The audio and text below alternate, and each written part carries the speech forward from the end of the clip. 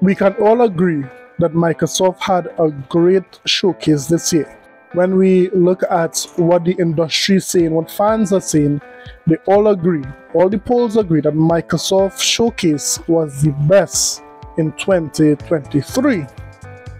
What that showcase did was reinvigorated the community and gave the community confidence that the Xbox platform has a bright future.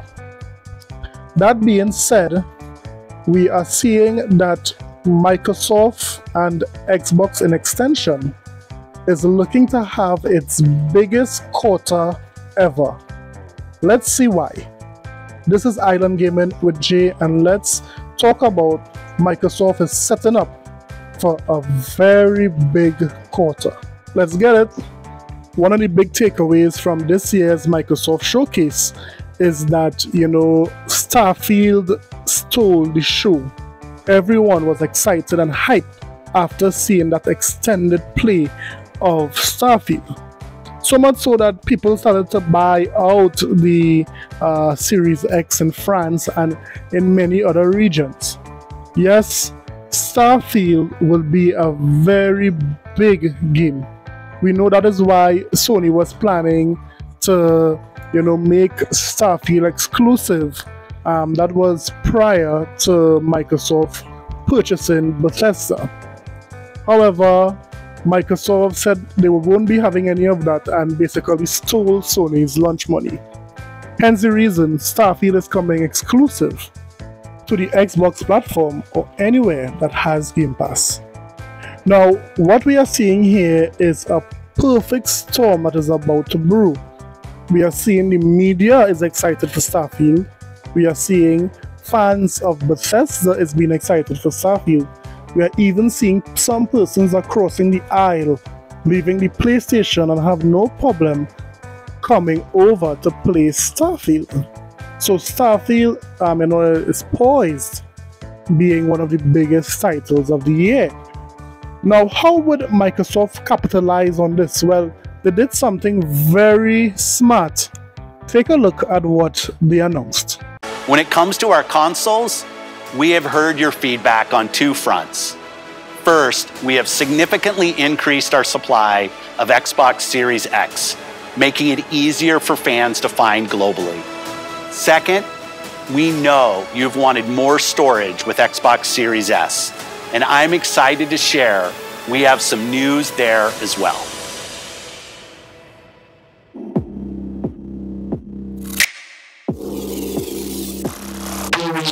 So it's very clear that Microsoft thought this out. They knew that Starfield would be a very big game, so that is why they decided to launch a brand new Series S, this time with a 1 terabyte memory in it.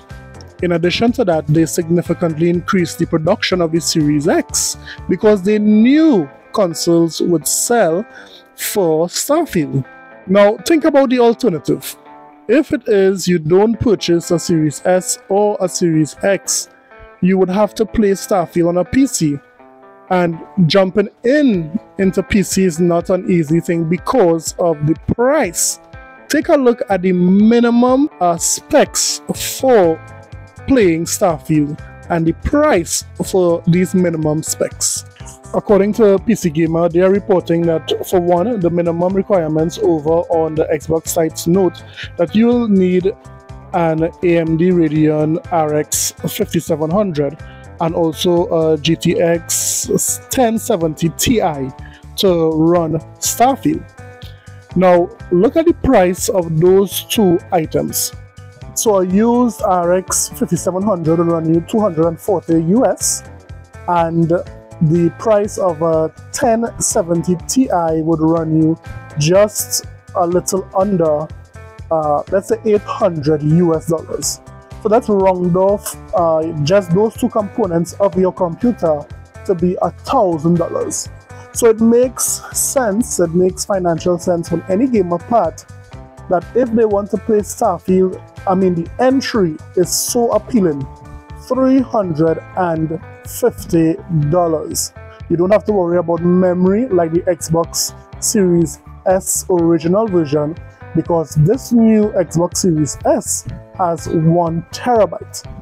So Microsoft is set. In addition to that, we also saw Microsoft raise Game Pass by $1 or $2. I don't think anyone would be unsubscribing to Game Pass in the next coming 2 months because Starfield is coming out, and there are also Forza Motorsport and so forth.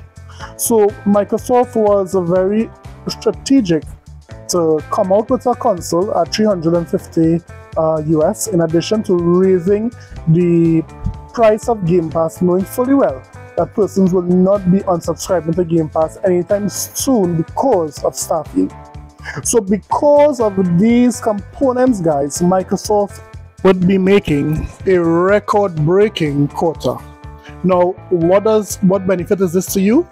Well, the more Microsoft see the impact of exclusives is the more they would invest in it, and the more exclusives we will be getting in Game Pass.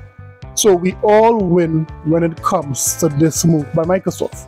So let me hear what you think about it. Do you think that this is a good move here by Microsoft? Do you think that Microsoft should not have come out with this new Series S? What are your thoughts on this matter? Let me hear about it in the comment sections below. Don't forget to like and subscribe and hit that notification bell for more videos and more content like this. I'll see you in the next one. Later.